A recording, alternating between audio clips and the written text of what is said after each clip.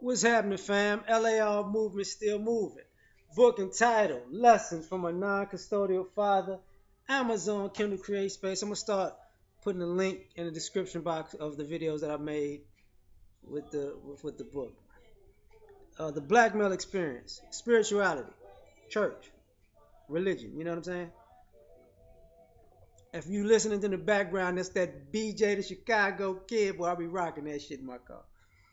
Um, the thing about spirituality is it's a reason why you don't see a lot of brothers in the church. And through our experiences, you just my experience and some of the guys I know, eh, God isn't in the church like God should be, because the people in the church are perverted. I love these songs, but what it is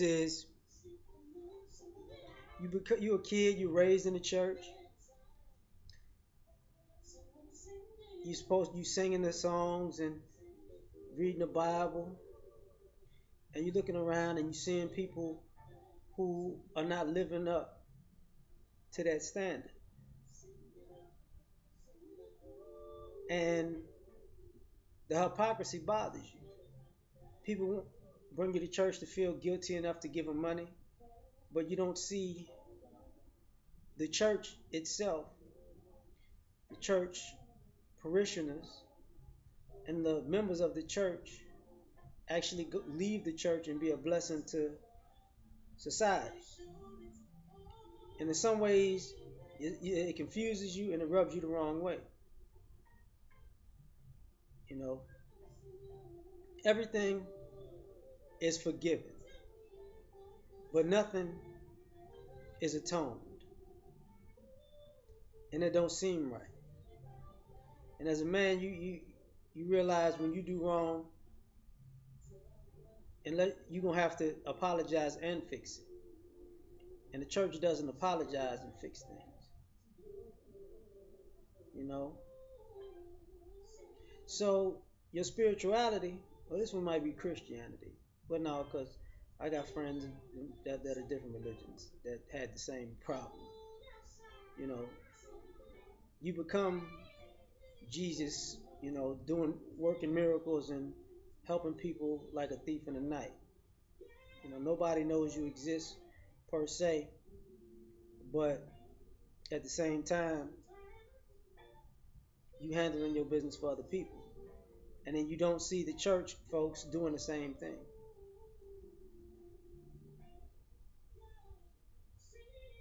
They go to church early saying amen, and when the time the church is over there in the parking lot having road rage, you know. So it's a problem. You look around, you like, where's the money going? The church is getting bigger, but I can see the people in the church internally are getting worse. This money ain't helping.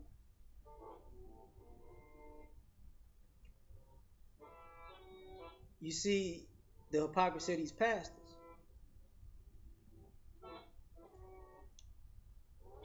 See, at a certain point, it's only so much hypocrisy you're going to not pay attention to or overlook. Because you can't be fucking the whole staff and part of the choir and the other members of the church who are enamored by the position of a pastor. Part of the other thing about the spirituality is the power in it. Like, the hypocrisy of it is people gravitate to power, and quote unquote being a pastor is powerful, is a powerful position, but you're really just a glorified beggar nowadays. Some beggars are better than others. And to be able to willingly give your money to a pastor that doesn't give anything back to you, but leave the church and look down on a homeless man that needs $5 to get a meal, that doesn't sit well with brothers. It really doesn't.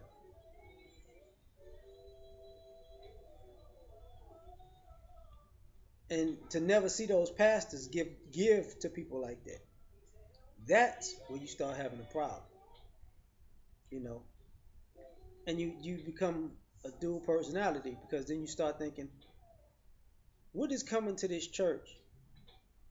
If I go to this church, that don't I'm gonna go to heaven because I go to this church, or am I gonna go to heaven because I'm out here actually touching people's lives? Does God say, okay, he was from 9 to 11, he said praise God, hallelujah, and he sung with everybody, come on to my room, come on in a room. No, just because Jesus is my God, that don't mean that um, I actually help somebody. That's the problem. And then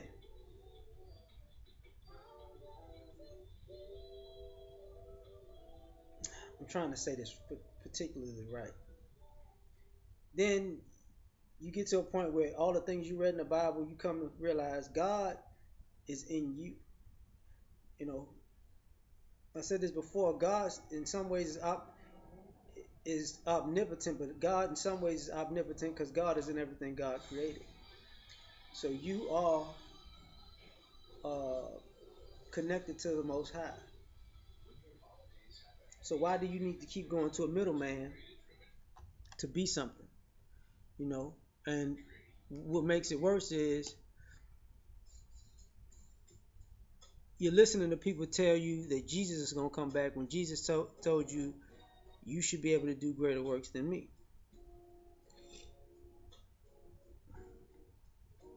And that's where we have an issue. Because the work that it takes to make the world better is on our shoulders. It's not, excuse me, it's not on praying.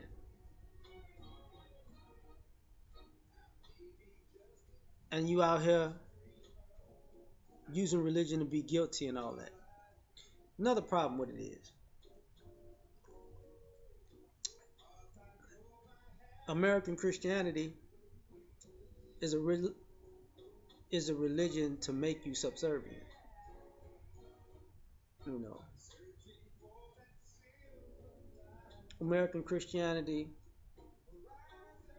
is a religion that pushes superiority of white people as propaganda. It got nothing to do with God, and it rubs people the wrong way because just when you read the Bible, if you read the Bible, you know the pictures and the people are off.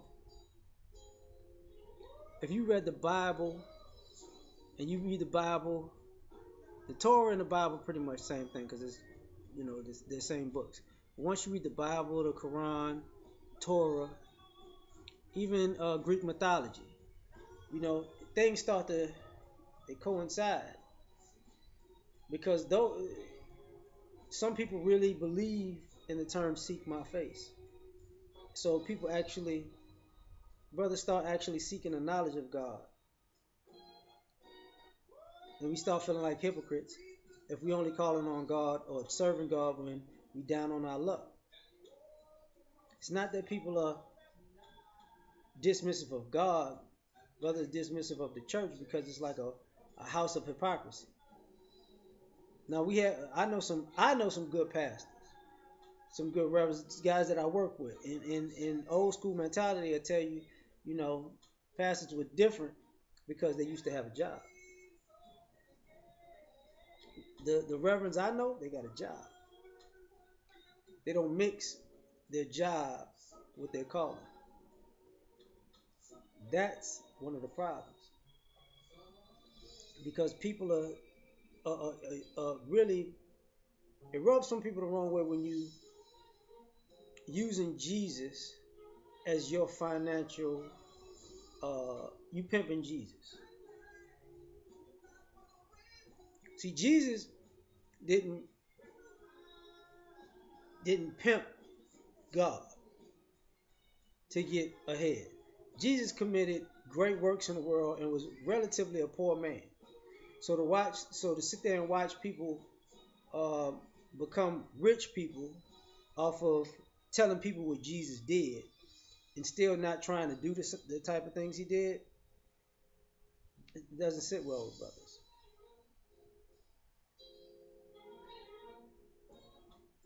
Plus, the way the church is,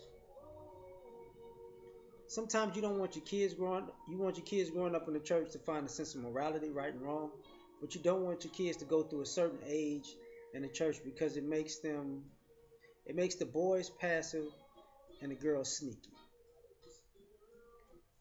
And that just, you know, it creates a lot of problems.